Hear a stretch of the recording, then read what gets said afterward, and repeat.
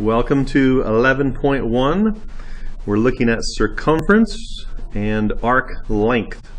Our essential question is, how do I find arc length and other measures? So you are familiar with circumference. You remember that the circumference is the distance around a circle. You could call it the perimeter of a circle, but the special word for the perimeter of a circle is circumference. So starting at one point on the circle, if you were to take a tape measure and wrap it around your circle, the distance starting at one point and going all the way around and back to that same point, that is your circumference. We use the capital C as our variable for that. And you will remember that the definition, or that the equation for circumference, is either pi times d, where d is your diameter. Remember, the diameter is a chord going from circle to circle, but it goes through the center. So pi times d, or you could use the equation 2 pi r, where r is the radius going from the center to any point on the circle. Okay, so what is this pi thing all about? And you know, of course, that it is a number, a particular number, that's approximately 3.14, and approximately 22/7 is another way of representing that. But specifically and exactly, it is the number that is the ratio of the circumference divided by the diameter. So any circle at all, in order to find pi, you just take the circumference, the distance around it, and divide that number by its diameter. And you will get this crazy number, 3.14, and it goes on forever and ever with no pattern and no end. And we get that from here. So if we were to take this equation and divide both sides by the diameter, pi is equal to the circumference divided by the diameter. So let's put this stuff to use. Here is a particular example that we can look at. And they are asking us to find the indicated measure. And when I have a circumference, they want us to find the circumference of a circle when the radius is 9 centimeters. So in other words, they want us to find the circumference when you have your radius. Hey, I'm not sure if I explained this. I'm pretty sure I did not. That we have two different equations for the circumference because they mean the same thing. We can either say pi times d or 2 pi r. And the reason for that is because the diameter is equal to 2 times the radius. So in this particular situation, they are giving us the radius and they want us to find the circumference. So they're giving us the radius, they want us to find the circumference. So we would start by writing out the equation for circumference in terms of the radius, and then plug in what we know. We know the radius is 9, so plug in 9 for r, and we want to find the circumference. And so we simply multiply. You know that the operation between the 2 and the pi is multiplication, so we can commute these two numbers together. 2 times 9 equals 18, and so the circumference is exactly 18 pi. Or if you wanted to make that into a decimal, you would say 18 times and hit the pi button. So do not use 3.14 or do not use 22/7. Remember, those are approximations.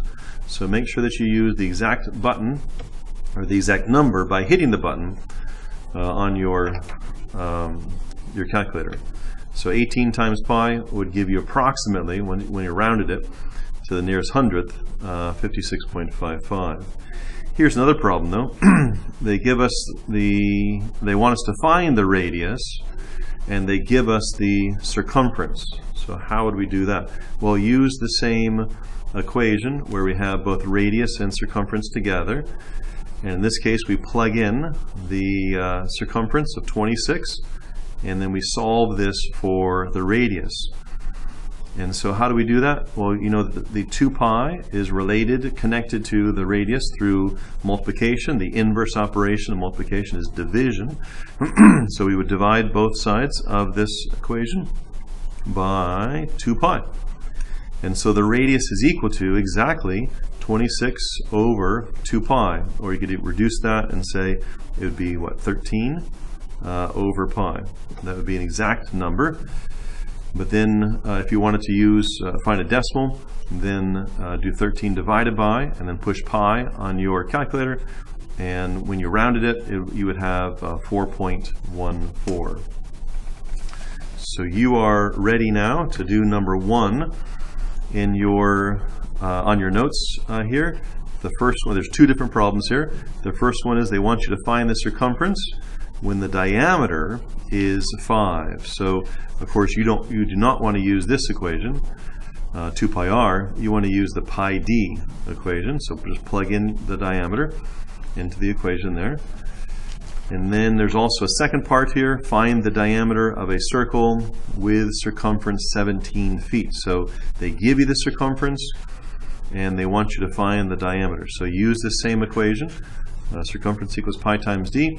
Plug in what you know for the circumference, the 17, and then solve this for the diameter by dividing both sides by pi. And when you solve this, do it in terms, or round it to the hundredths place. Round to the hundredths place. So that's our assumption. Make sure that it is written, first of all, in terms of pi. That's what this is here, 18 pi. That is the number in terms of pi. The circumference of that particular circle is 18 pi.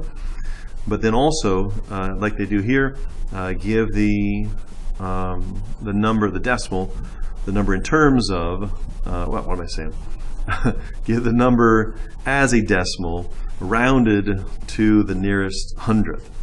Okay.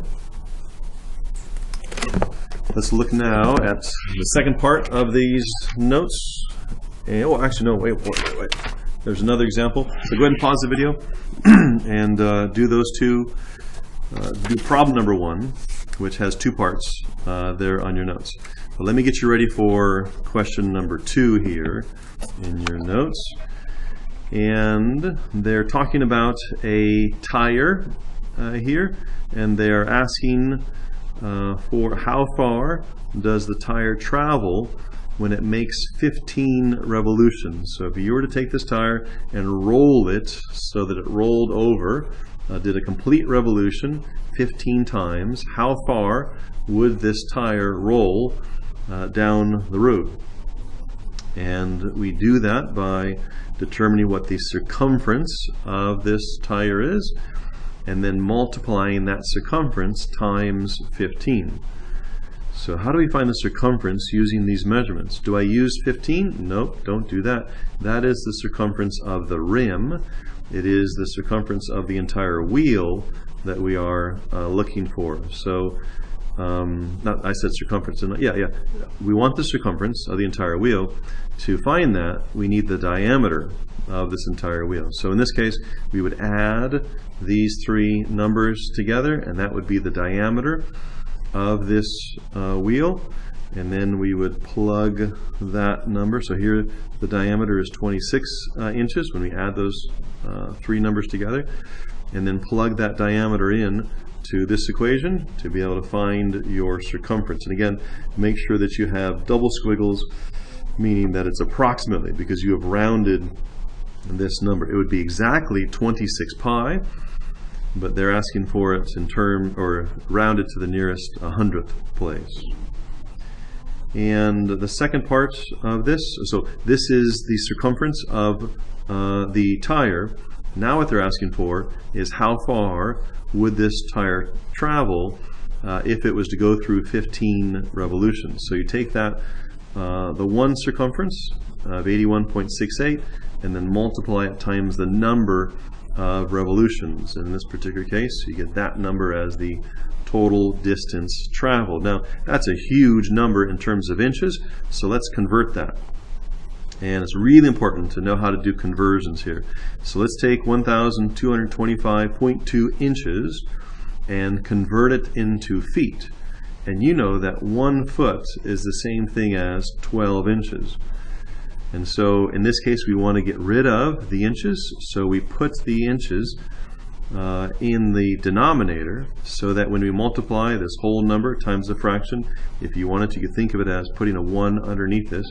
And now you have inches divided by inches, which is 1. That cancels out, and you're left with only the units of feet. So how do you find the number of feet? You take that number, 1,225.2, and then divide it by, that's your fraction bar, divide it by 12, and you would get 102.1.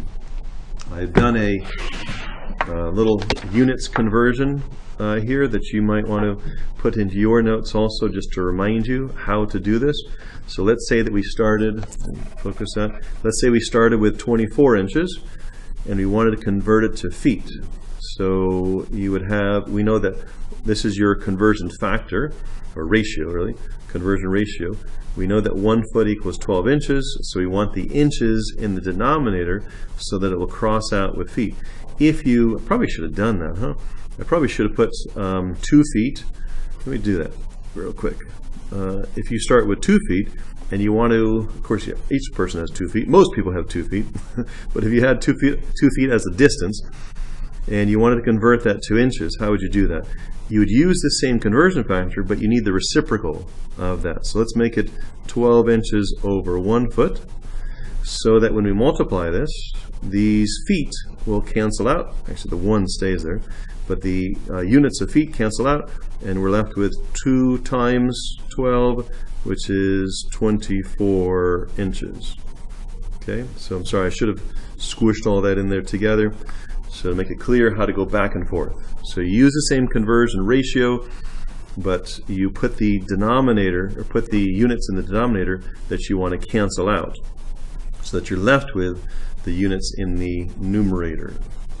Okay, go ahead and pause the video, and you are ready for number 2. Now let's look at arc length. And the arc length is a portion of the circumference, a portion of this entire circle.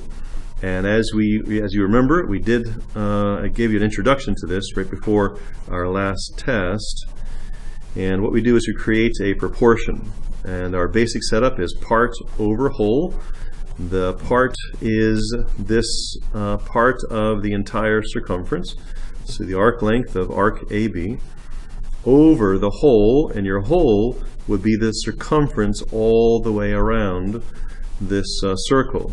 And that ratio is equal to the same ratio of the measure of this arc. You remember that the measure of this intercepted arc is the same as the measure of the central angle over the whole measure of the circle, or the measure of the whole circle. Okay, so this is your proportion right here.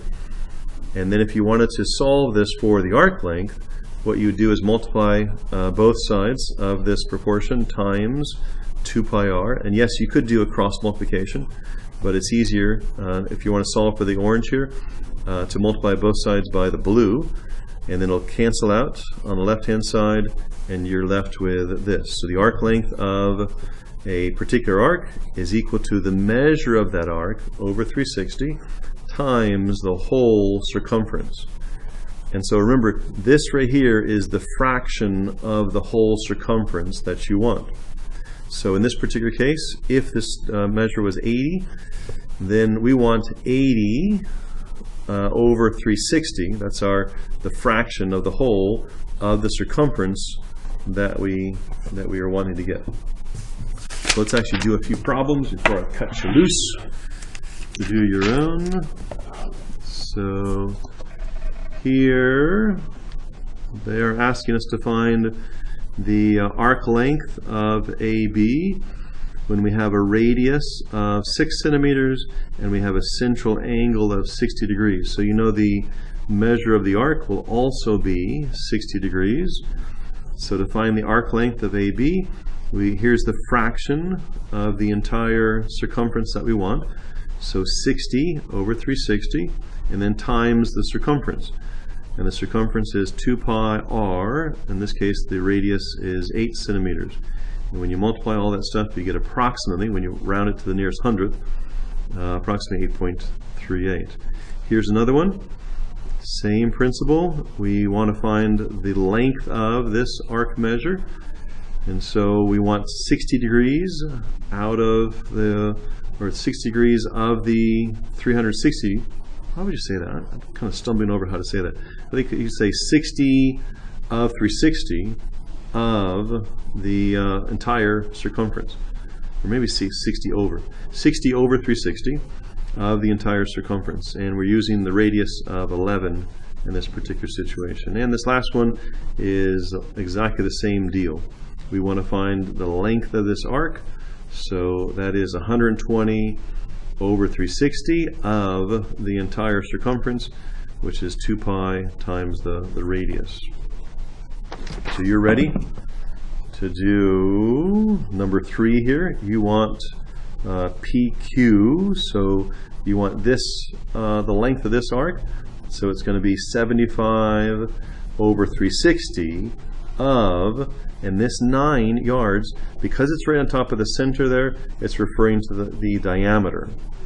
So it'd be 75 over 360 of pi times the diameter, which in this case is 9. So that's what you want to write down here. And for this one, you want the circumference of the entire circle. Okay, so we're going kind of backwards there. So let me give you examples of how to do that. When they are giving you the central angle, the measure of the central angle, and the length of the arc, and they want you to go backwards to find the entire circumference, what you do is use the initial proportion that we started with. So this proportion here on the left hand, this one here, where you have the part over the whole equals the part over the whole, that's the proportion that you want to start with. And you can always start with that proportion. If you were to start with that proportion here, but want to get the arc measure, arc length, then you would just multiply both sides by the circumference. Okay, so this is the standard that you should have in your mind, but then you can adapt it as is necessary. So here's the standard that we want to use, this proportion, and we fill in what we know and then solve for what we need to know. So in this case, we know that the measure of the central angle, measure of arc XY, is 40 degrees. So plug that in. And then we also know that the length of arc AXY is 4.9. So here's our proportion. The only thing we do not know is the circumference. And probably the easiest way to think of this is to cross multiply. Okay, so multiply 4.19 times 360, and that equals C times 40. And then you'd multiply both sides by 40, or sorry, divide both sides by 40 in order to solve for C. They do it a little bit different way here. What they did here was to reduce this fraction